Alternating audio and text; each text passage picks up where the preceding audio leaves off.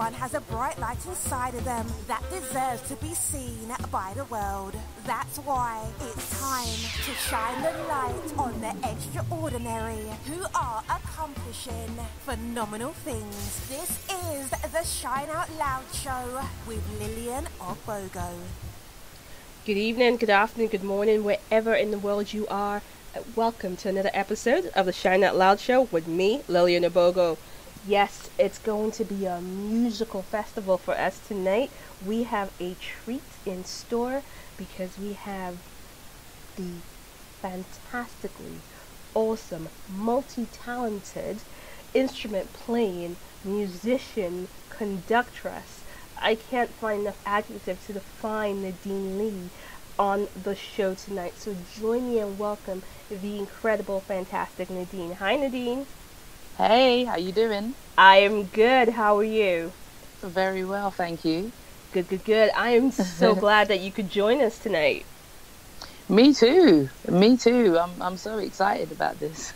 And just because, just in case people don't know, I've actually taken this woman's time out of her studio time. So she's actually at the studio and she's taking some time to talk to us over here at Shine Out Loud Show. So that, for me, is like total awesome here. It's all good. It's my pleasure. So, I talk about you, and when I describe you as this multi-talented artist, you've worked with a gambit of people from Stormzy all the way down to the fantastic Annie Lennox. So, when people think of you, what do you want them to think of you in terms of your musically? Who are you when you stand up musically? I am myself, authentically myself. I'm somebody who's learned that's okay, just being you, whether you're exactly the same as everyone else or you're different, like so different that you're confused, but hey, that's just who you are. Okay. I'm authentically me, so when people look at me, I want them to know that I'm okay just being myself. Okay, all right. And then so looking at your album, your album that came out in February, in fact, a few weeks ago, you blogged about it at the close of 2017, and you've just released it. So tell us about the journey to get this album out into the world. Do you know what? I've been a session musician for a while, and one day I was, just chilling in my kitchen talking to my guy, and we were talking about where we wanted to go, what we wanted to do next, and I was like, I actually really want to do some theatre work. I want to change. Okay.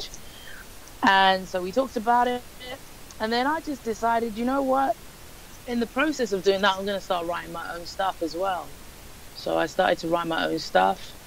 I just got my iPad, got my acoustic bass, sat in my living room, and just produced 2 tracks. And then I was like, oh, I actually like these. So I thought, let me develop them. And then I started developing them. And then I went on tour. Someone asked me to do a show and asked me if I had my own band. And I was like, I just said, yeah, and so then I said, right, now I need to get these songs down so I can get a band together and teach these songs. Right. And that's how it happened. It just started to spiral from there, and then eventually I got a few friends together that I've worked with for years, and hence now I have a project. You have more than a project. You have a really beautiful EP that's just come out. So Thank you. You're welcome. And you just talked about how it kind of organically came through. What was the most surprising aspect of this album for you? The most surprising thing was how much it's made me delve into myself and discover myself. Because when you're writing a solo project, you start to reflect on, a lot of things that you're talking about and how they relate to you. And so this album, because the whole title is all about me saying finally Nadine. Because I've actually been through so much musically and in my life to get me to this point. And so the process was like almost like a healing for me. You know, I talk about um, finding the formula of life. I talk about feeling better about myself. I talk about being special. These are all the different songs. I talk about feeling a little unfinished because of the lack of relationship that I had with my dad. And I also talk about finding love. You know, Contagious Love is about me and how, you know, my husband came into my life. So yeah, it's helped me to discover me in a whole new way and express it, you know, in a way that I never thought I would. Okay. And actually, I can actually see, and this is really weird because I can see different flavors of you in this music, and based on everything that you've done, your sound changes almost in each track. So it's funny how reading your bio, it talks about you being neo soul, but with genres attached to you. So that you aren't one genre, you seem to be multiple genres. Yeah, I guess that's me being authentically me. I'm just like, I've had so many different experiences that have taken me from, like, I grew up in an Irish area where we were the only black family. Right. I went to a predominantly black church growing up doing gospel music. My secondary schools, I was, the minority. So I've been in a lot of places where sometimes there's a load of things that are the same as me. Sometimes there's a load of things that are different to me. Right. And every environment I go into changes, just like my music. So it really is reflecting where I've been. Ah, I like that. Now, you have a behind-the-scenes YouTube video about Finally Nadine, and you briefly cover a Maxwell tune. Are there any other artists that you would like to cover during your shows?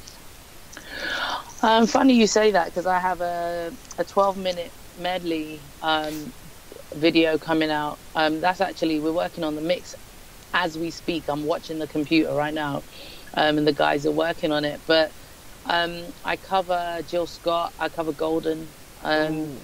Yeah, I'm covering Don't You Worry About a Thing, Stevie Wonder.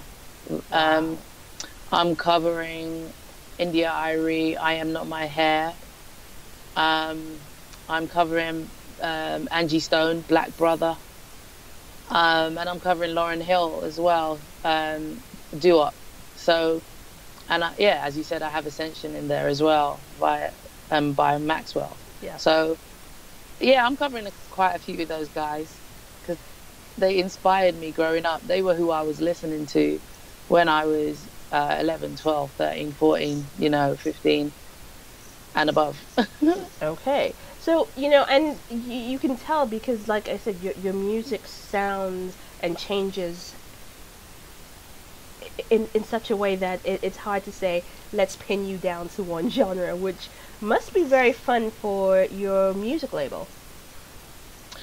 Yeah, I'm actually not signed. So, we are, I'm working with a company called eMusic who produce and do stuff like that. So I'm managed by that. And we kind of, have a lot of fun discovering me as an artist because, like I said, it's the first project that I put out and it's something that I'm going to do a lot of. But I'm not afraid to do what I feel rather than, there's so many rules that people have. And I kind of just like to sometimes break the rules. I'm that kind of girl. Oh, you're my kind of girl. Ooh, okay. So we're gonna have fun. Since you're a rule breaker, let's have some fun. I'm scared now. Aw, I promise I'll play nice. No, I don't. Okay. I don't. You said something that, for people who don't know you, you said, oh, this is your first project. But for people who don't know you, let me reiterate, you've been in music since you were 6. And this is the part that has me in total awe of you. So by the time you were 6, you were playing the drums. By the time you were 8, you had the piano under your belt. And at the age of 14, you were playing the bass guitar. Apart from the fact that this in itself is just a phenomenon, what drew you to playing instruments, and which of these is your favorite to play? Well, I was surrounded by music all the time. My mum was like at church, like nearly 7 days a week.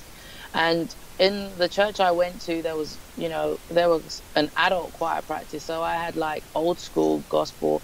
I had new school gospel. At nearly every day, I had urban gospel being shot at me. You know, I saw musicians playing all the time. Right. It was inspirational. It was exciting. And as a kid, something that looks like that, you just want to be a part of it. And so I got hooked. I was obsessed with music. And then my brother was a DJ at the time. So I'd come home and I'm listening to Rare Grooves and I'm listening to this. My older sister's a singer, so she's singing around the house. And so I had really no choice. I was just drawn into this thing. Okay, so music has been in your entire life, and then you then marry into music because your husband, who plays the sax on the album as well, and your live show. Yes, he does. He's a saxophonist, and he's also plays the piano, and he also works in the studio as well. So he does like mixing and all that kind of stuff. And so, now my house is worse than when I was young because I have a studio in my back garden. I have 3 kids who are into music, and my husband's just as bad as me. He loves it. You know, I was going to ask, how's it working and playing together, but you've just answered that question. Yeah, we play together, we play apart, you know, but when we come together, it's cool because, I mean, he's got a song on his album where it's just me and him, and that is, you know, a lot of people's favorite song. So when his album comes out, I'm sure you'll love that too.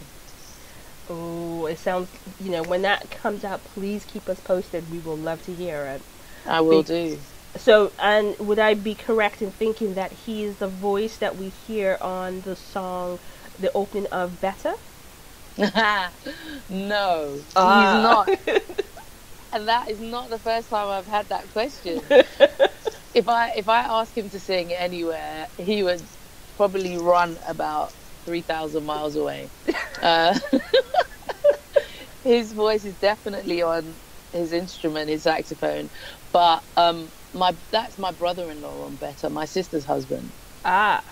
So even your sister's husband is okay. So basically, you guys have just music locked down as a family. That's basically the family business is music. Yeah. I guess so. Yeah, we pull it out of the bag when we need it. Okay, I can imagine Christmas must be fun at your house. It really is. I'm coming for Christmas at your house. I'll just bring my tape recorder. I'll sit there and just be like, I'm just sitting in the corner. Just fix me a plate. I'm good. I'll just listen. Yeah, it is kind of cool. Christmas. I posted on not this December, but the previous December on Christmas Day. We actually went in my studio in the garden and we just made some music, and that was so much fun because everybody plays something. So we kind of just found our place and then made a song, and it was nice. It was cool. So do we ever get to hear that song? Let's say on YouTube or something? It's on my Instagram, actually. Really? Okay. From December 2017. So you should be able to see it on there. I'm going back to crawl through your Instagram and find this. Yeah. So then you'll see some of the faces that, you know, were on it. But yeah, I mean, that, again, it's just a load of fun. And yeah, everybody seems to like that, actually, because that kind of kicked off on Instagram.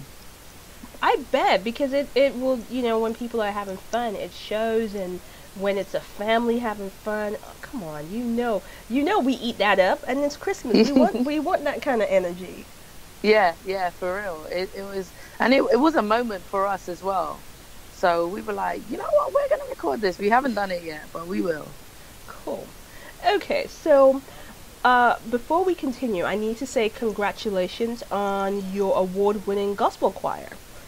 Thank And you. you're welcome. And for those who don't know, you're also a musical director or conductor of a choir. How did you come about to direct a choir? Well, gosh, so I've been singing for ages, and I started directing choirs when I was, I guess, 13, 14, 15 maybe.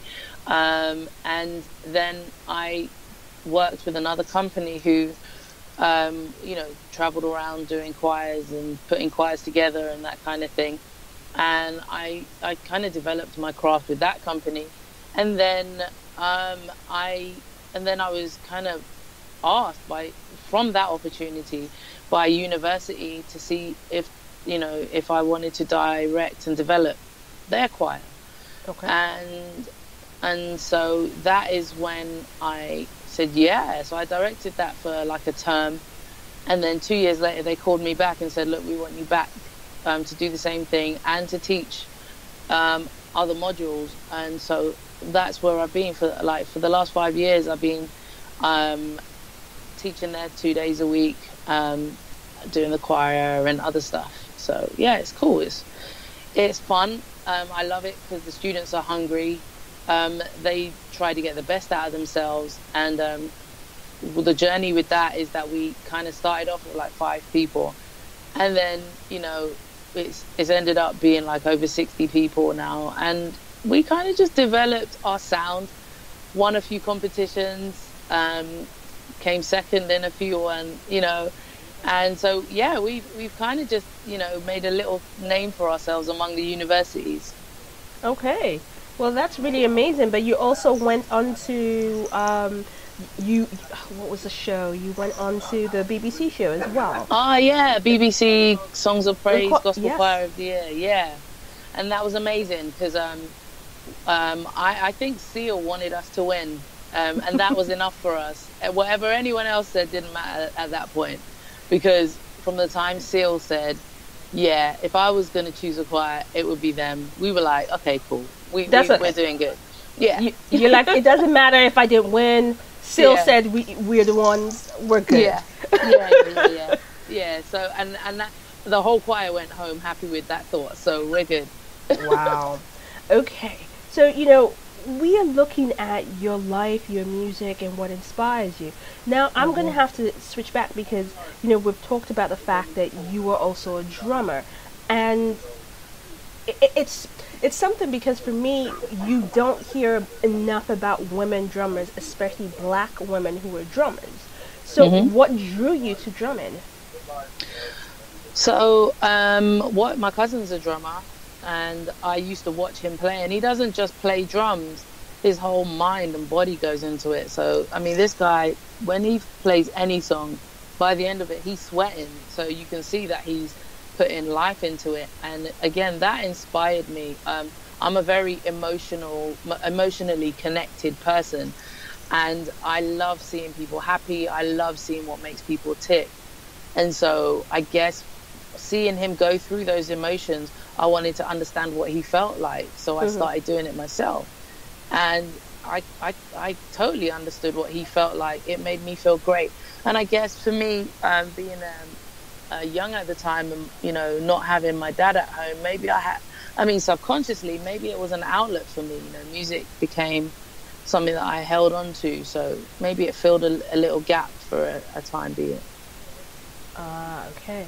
And and speaking of your dad, because that actually links quite well to this question, I looked at the lyrics of Unfinished, and you talk about it being about your father leaving and all of the emotions around that. So the question I have is, being such an emotionally raw song, how do you deal with actually preparing to perform it with your own emotions to actually perform the song live?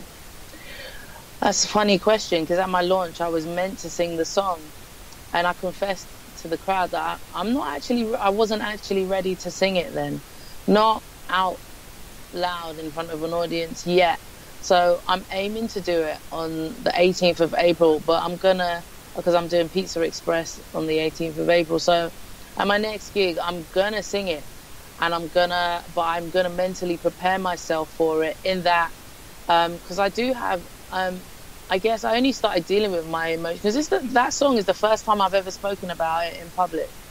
Wow.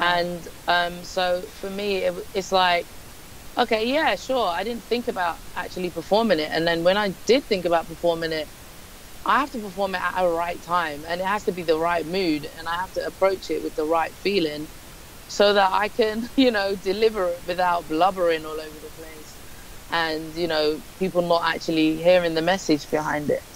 And the reason why it is on my album is not because I want my dad to hear it and to get to approach me or anything like that. It was more for the dads who just don't get what happens to a child when, you just totally just ignore their existence. Right. And so it's a message, guys, look, when you have a kid, they need you, regardless of how perfect or imperfect you are.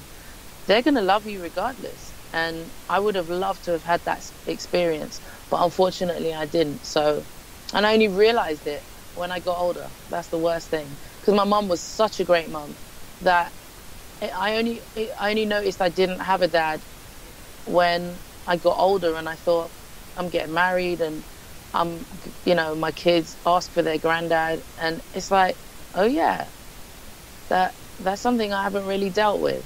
Right. And so so that's where that, those emotions and that feeling came from, and I had to kind of put it in a song.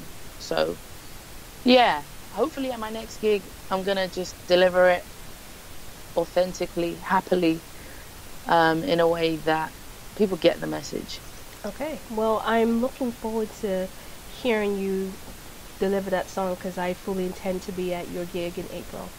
Yay! Yes. Yay! Excited. Yeah, so I'm looking forward to it, and so this song is, I cannot even imagine, because I read the lyrics and I was like, wow. So you actually put it out there. So yes, you have my author respect here. Thank you. Yeah. So let's talk about inspiration. Now, we've just talked about the fact that there are not a lot of female drummers. When we think about drummers, we instantly don't think about female drummers. But who are the female drummers that have inspired you? I'll say one, and her name's Sheila E. Yes.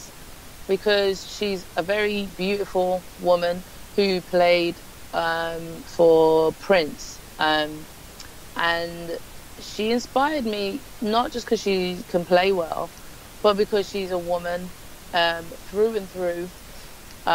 She's a beautiful woman at that, and she hasn't compromised her femininity to be a drummer. She just is a woman who is happily being a woman and authentically playing the drums, like, without, if you close your eyes and turn around, you wouldn't know that she's a woman. And so I respect her to the maximum. Plus she knows her stuff. She also plays timbales, which my timbales, I have them on my gig as well. Okay. And they're actually her signature timbales. So so she really is like one of my biggest inspirations. Because growing up, I didn't have any women around me who were playing drums. I didn't know any. And so I used to kind of look to people that you see in the media and stuff like that, and she was one of them.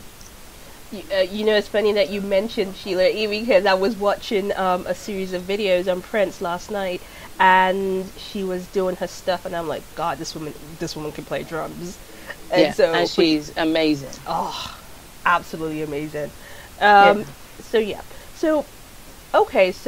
those were your inspirations, and the fact is you're also inspiring a set of amazing people to learn music, because you teach at the London College of Creative Media. Yeah. But in 2017, you were invited to Yale to teach. Now, how did that happen? So, you know what? Life is one of those things where whenever you meet people, and I mean, my whole life has been a big bunch of networking. And so I had a friend who I was working with. Actually, I met her by accident in England. She was over here working, and she was doing loads and loads of stuff, and her career changed and all sorts.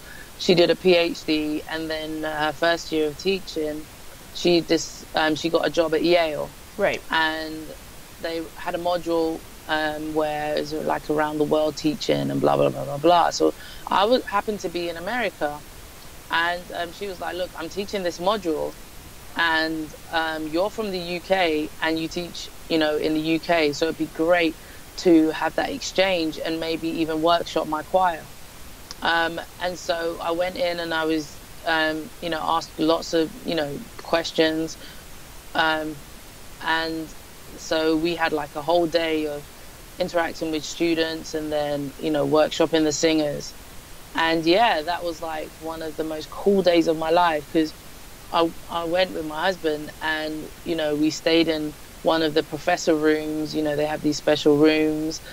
And I'm like, I went up to the door and it said professor on the door. And I'm just like, is this for real? I'm at Yale teaching music. Like, what is going on?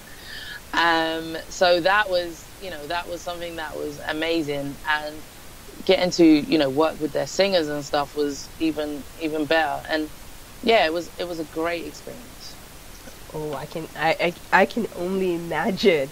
You know what? That would have just been like, okay, surreal moments. This is it. Yeah, and it really was. I kind of wanted to put my feet on the ground, but yeah, they didn't touch the ground until I got back to England.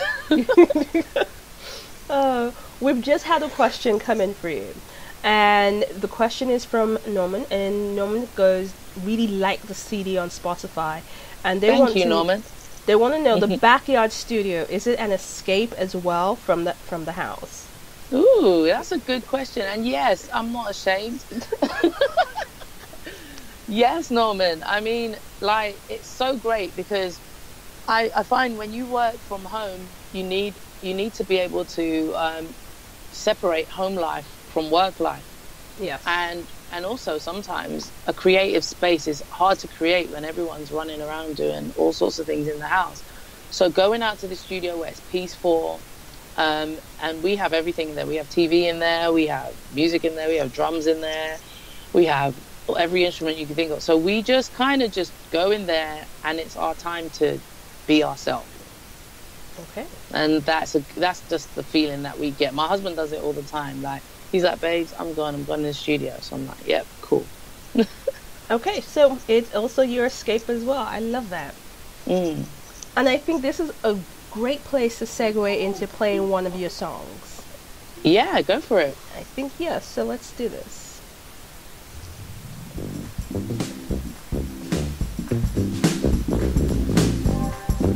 You know which one you're going to play?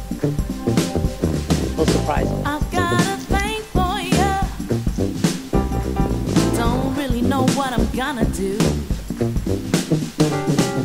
That's what he said to me. He's fine, but looks ain't what's gonna keep me. How do you know I want you? What makes you think I need you? You can't just say I love you. Hey, I'm not that easy. Girl, you got Contagious love. give you what you want. Contagious love. Got what you need. Contagious love. Girl, what you got is contagious. He's got me thinking, yeah. Checking me daily with a text and a telephone call. He said, "Tell me what you need. I'll search high and low for what's gonna please ya.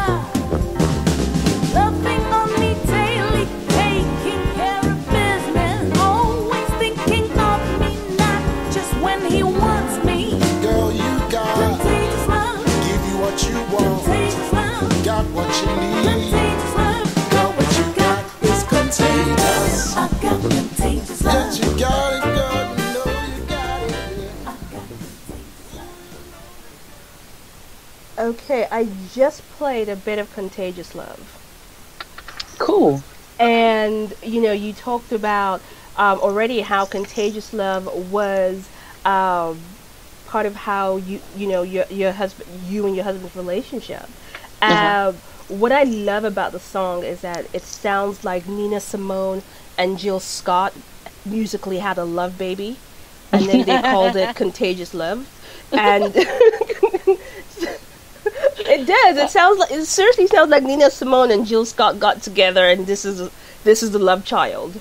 Wow, it's funny you say that. My father-in-law actually gave me the book on Nina Simone, because he thought that I kind of carried some of her vibe.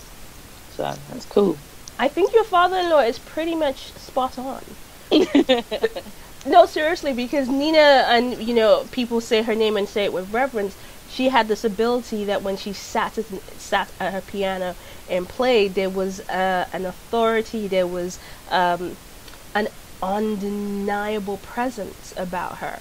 And when I listen to your music and listen to what you do, and even just the images of your stills for your picture, there's a way that you hold yourself with your music that's just it's just beautiful to see. So wow, thank you. You're welcome. So Contagious Love, when you sat down to write it, what were you hoping that people will take away from it? Sorry, say that one more time. When you sat down to write the song, what were you hoping that your listeners will take away from this song? Will take away with them with this song? That it's okay to feel the way you feel about a person, but always don't be afraid to ask the question that's in your head, because my husband saw me, and we, the question that he asked me that I put in my song was, he wanted to know if I needed him to be my man. Now I'm someone who loves words, and a need is something you can't do without, and a want is something that is something you want, but if you don't get it, it's cool. And so when he asked me that question, because the story happened as I was up in my mom's room on the phone, and we were on the phone chatting, and then my mom called me down the stairs because she needed me. She kept, when your mom's calling you over and over again, and she's like, and she won't stop. So I was like, he was trying to talk to me and ask me a question, and my mom's going, ah, ah, ah. So I was like, look, let me call you back. So that was it. So he was like, right, I'm going to type this message to this girl to see, if she really wants to be with me. So he texted it to me. And so I'm there helping my mom, and I look at my phone and I'm like, oh. And then he actually really made me think, do I need you in my life? Like, wow, that is a really big question. And so that's why I put it in my song, because I want people to think about that, because sometimes we kind of carelessly take people on relationship wise in our lives, and when we do it carelessly, sometimes it's to our detriment. Sometimes we're lucky enough that it works out well and we get the right person, but lack of thought and sometimes gets us into places that I believe we don't need to be in. So so he made me really think about that. And so in this song, it's like, it's asking the questions. Tell me what you need. What do you need? So I'm answering those questions. I'm like, I want you to love me daily. I want you to take care of, stuff at home. I want you to be the man for me that I need. And then, just actually really, really just love me. Know that I'm worth it. And so that's what the song is about. It's about him knowing, yeah, I'm worth it. And because he knows that I'm worth it, I believe a man can love a woman into submission. And I'm not afraid to say that I will submit to my husband any day of the week, because he's a great man and he has my best interests at heart. So he's not a dictator. We don't run a dictatorship. We run a marriage where we respect each other. And I think, that's what that song says to me. Wow. Wow and wow. Yeah, your husband should be giving classes. He should. He should. Play down, he should just be giving classes. Black men out there, come to this class. It's really that All right. simple. Oh man. So, you know, I love what you do, and I love the fact that you are unafraid with what you do. Now, so here's a question for you. What would it take to get more women into drumming? Gosh, you really ask some good questions. I try. These are like questions I thought I was prepared, but you kind of just slapped me on the head with that one. Okay, so I guess it would probably be more women just understanding that it's fun and it's not a man's thing. It's just, I mean, rhythm is something that is not masculine or feminine. It's just something that, it's like your heartbeat, you know, there's a rhythm there and you just go with it. And so I guess sometimes women have a stereotype of themselves and what they should be like. And it's something that I went through thinking, gosh, is this womanly enough? And I've had people say stuff to me and that, but it's something that I couldn't control. So I guess I would say to women, if you really love it, do it, and don't worry about, you know, the consequences of doing it, because if you're yourself, then, you know, the good things will come to you. And regardless, you know, my husband doesn't see me as any less than a woman. In fact, he sees it as, you know, something that drove him, you know, toward me more. You know, he respects me for it. So yeah, I guess, yeah, just see it, love it, and do it. Okay. All right, folks, you've heard it. Women, get out there, try some drumming classes. You never know, you may love it. And it's so nice when you're angry. You just take it out on the drums, you know. Exactly. And I'm sure you have some great arms from all that drumming work. Well, see, the thing is, drumming is not necessarily in the arms. It's more in the wrists. You know, okay. See, what do I know? Contrary to what we believe, you don't have to have big muscles to play drums, which is why it's cool to be a woman's thing. Good. Okay. All right. So you have collaborated with some incredible people, from Stormzy, like I said in the beginning, to Annie Lennox, and, you know, others in between. What will be your next dream collaboration for you? Oh. Gosh. Okay, I'm going to say Jill Scott. Straight away. Yeah. I think being on stage with her would be fun. She's a very fun individual, and she's quite honest. She, you know, I can relate to her in so many different ways. So yeah, Jill Scott would be the one for me. Okay, I can actually see that. I can see that working. Did you see Jill, that last performance she did that got the entire Instagram talking? Oh yeah. I was like, Jill, Jeez. sis, can we talk about this performance? Like, I know, right? She's not afraid. She just does her thing, and I love it. So listen, she told us who she is from the very beginning. She told us who she is, and she's not lying. Yeah, it's true. Exactly. Her songs just say, "Listen, I ain't like." Yeah, it's true. It's so true. She's got everything going on. So cool. So that is your dream collaboration. So what we'll do here, we'll set out the intention, and whoever is listening and somebody's going to create that connection, we're going to make sure we get you. We find a way to get Jill Scott. That's how we put the energy out there. Yeah, let's do this, man. Let's do this, Jill. I'm up for it if you are. Get some of that UK flavor with some of your US flavor. Let's go. And you know she loves the UK. She's here quite often performing. Yeah, exactly. So you never know who might bump into her, who might know you, and all of a sudden you're doing Jill Scott. All I say is, when that happens, you need to remember me. I will, don't worry. I'll bring her on with me. Tell Norman. Yeah, I didn't have the pizza when I went there, but I went to Popeyes.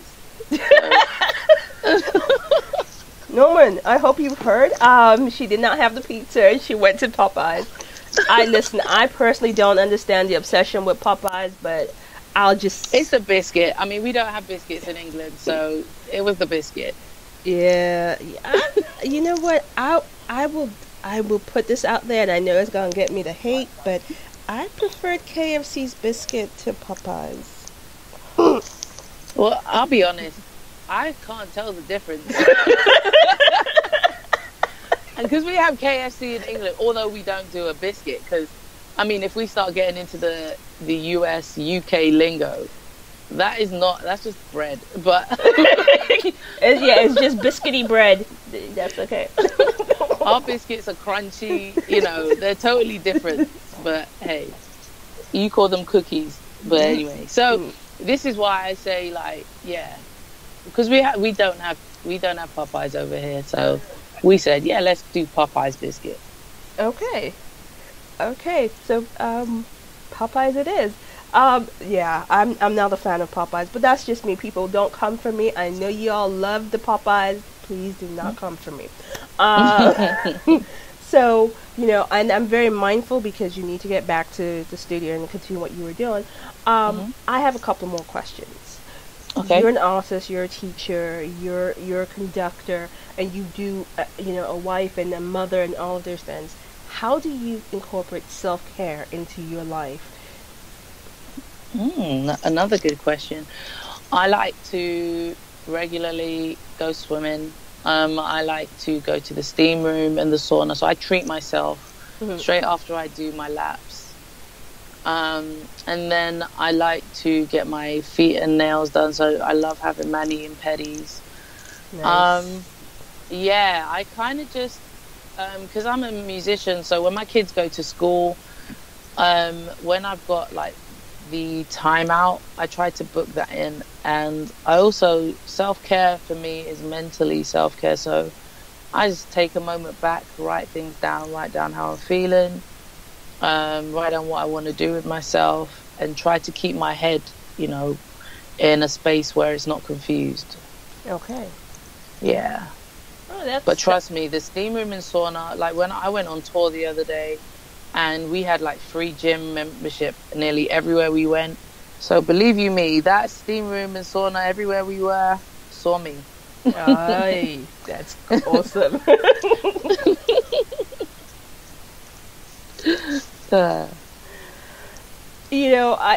I'm a big fan of the self-care, and we need it. We need to always find a way to get our balance back.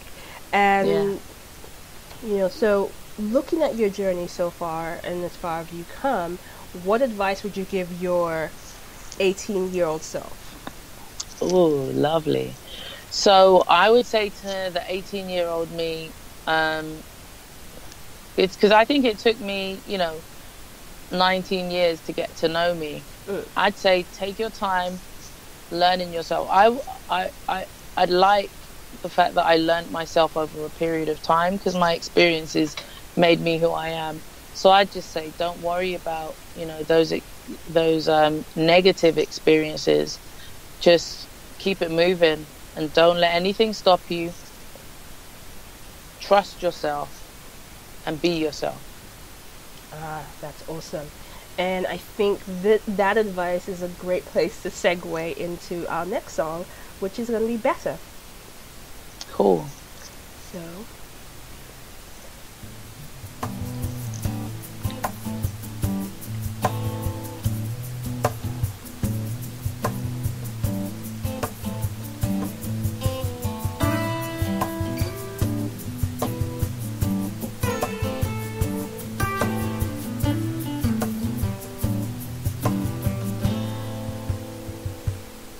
I will try to be a better man and live my life and understand everything I have was given for a reason. I will take my time and realize my purpose is beyond my eyes. Everything was given to me for a reason.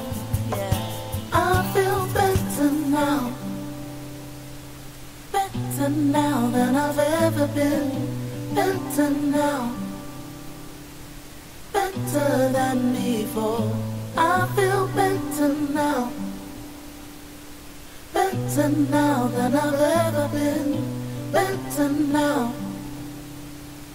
Better than before. And when I wake to the rising sun. I know that God's work is done. I know it's for life, not for a season. Okay, and that was your incredible song, Better. So, you know, Nadine, I am just loving our conversation, and I could talk to you for hours on end. But unfortunately, I have to release you back into your studio to finish what you were doing. I will love to get you back on the show at another point because there's so much more I want to know about you. Oh, brilliant! Yeah, definitely. Let's do it. Awesome. So before I let you go, I have just two more questions. Sure. So the question I have is, how do you bounce back from setbacks? Okay. Setbacks I look at as stepping stones to the future. So it just shows me, kind of helps me direct where I'm going. So setbacks are not necessarily shutdowns, they're just rerouting. Okay. Okay, that's very powerful. And what are you currently reading, and what was the last book you read? I'm currently reading Michelle Obama's what do you call it again? Becoming. I'm reading that at the moment. How are you finding it? I love the fact that she's come from, you know, a place where you would never have thought she would have come from. I love that. I love how she tells her story. I love how she talks about her husband. I love how her husband kind of helped mellow her out and relax her. The story's great, and I love who she is becoming during the story. You see her development, and I think it's great for young women to see that, because sometimes, you know, young women see things and they just never think they're going to be able to get there. But her story is great because she came from a place where she was practically sharing a room with her brother to not having enough, to having too many rooms. She couldn't sleep in all of them. So, and she did it with integrity and without stepping on anybody's head or anything like that.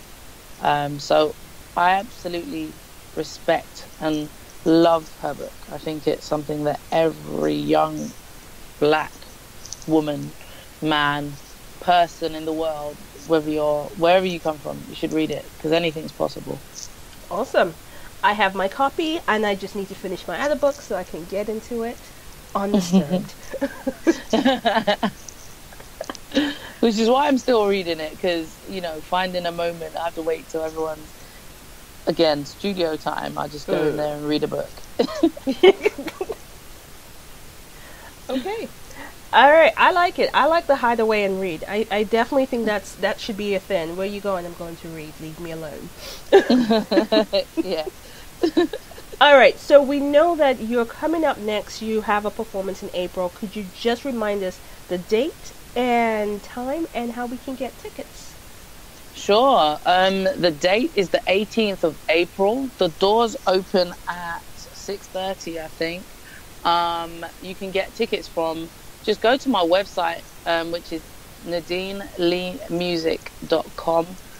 And if you go to my tour schedule page, you'll see all my gigs on there.